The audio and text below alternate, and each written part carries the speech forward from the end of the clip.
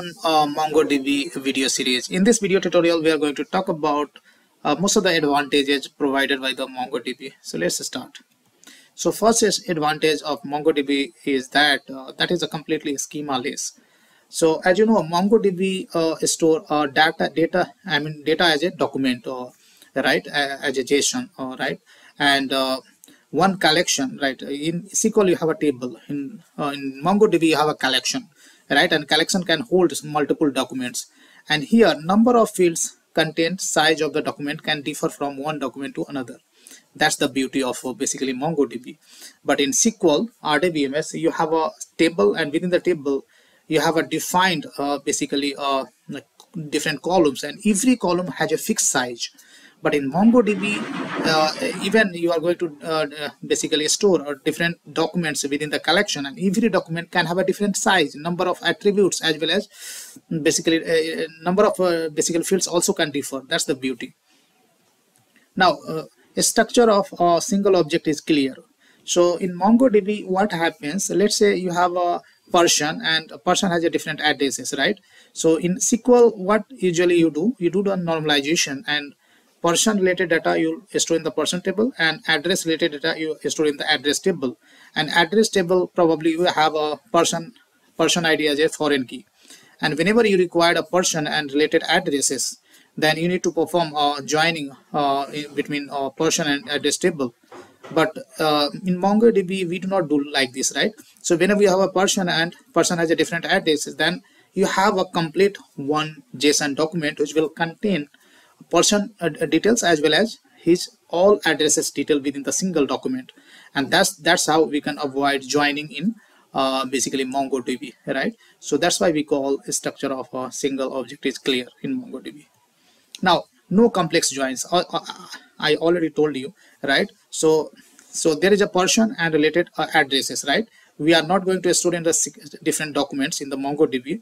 Those all information are going to store in the single document, probably as embedded documents, right?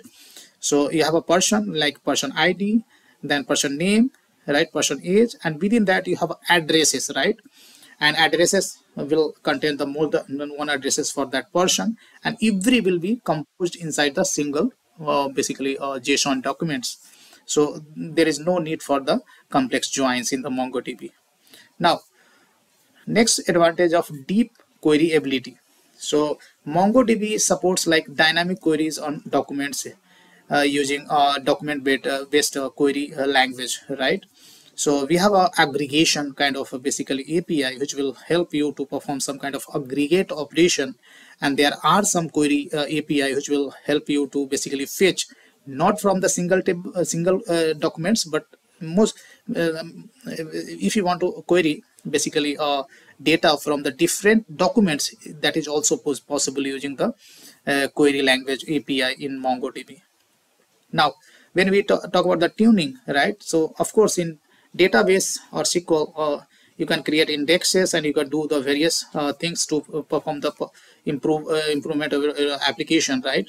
So similarly in MongoDB you can basically easily tune, right? You can create indexes on the one field or many fields, right?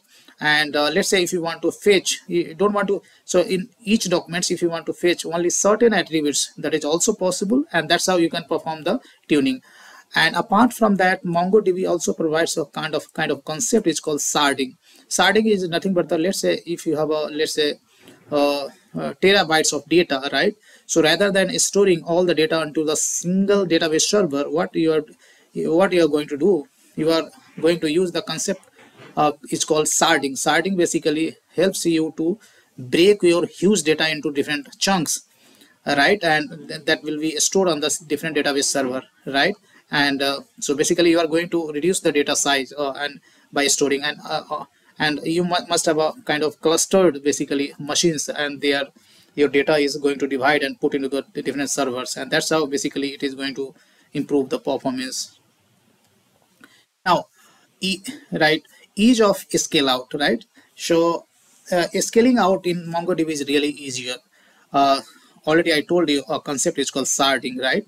So using sharding you can do kind of horizontal scaling easily, you can have a basically clustered of machine, and you can divide your huge data into different chunks, and every chunk you are going to store into the basically different servers, and based on the basically based on the basically data required, right?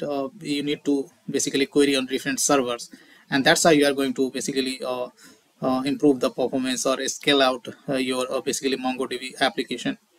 Now, when we talk about the conversion or mapping of application object to the database, so if you look into the basically uh, uh, language like ORM tool like Hibernate, right? In Hibernate, when you define the Java class and corresponding database column, you must have a mapping, one-to-one mapping in each field, right?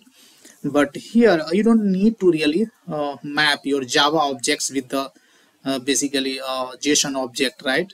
So that mapping is not required in the MongoDB, right? That is also basically good thing over here, right? So that's all. These are the benefits basically provided by the MongoDB, right? I hope you understood. I, I,